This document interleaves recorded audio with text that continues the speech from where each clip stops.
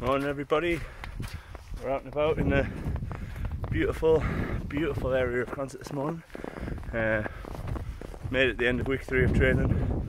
We'll definitely be hitting that 50-mile mark, maybe a little bit over once we get back down. I've been getting some strange looks this morning, possibly because I'm walking around with a camera in my hand, and then possibly because I've got some sunglasses on that look a bit interesting. Morning.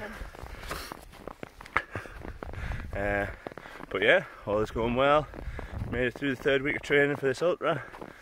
Practicing again by doing plenty of walking here, even on the flat now, and fueling today's run on sprouts and beer from yesterday.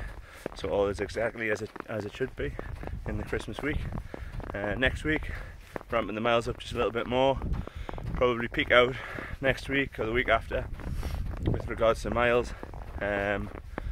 And hopefully then kind of taper down into the run. I had an email the other day, I say that it was going ahead, which is always helpful when you're in the middle of COVID, but who knows after the announcements this week whether it will or not.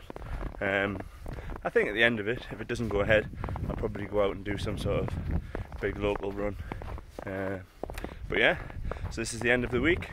I appreciate you tuning in. If you want these glasses, I'll put a link down in the description to the Amazon. But they're fantastic for running in the snow, like, just everyone looks at you like you're a little bit weird. Anyway, see you all next week, bye!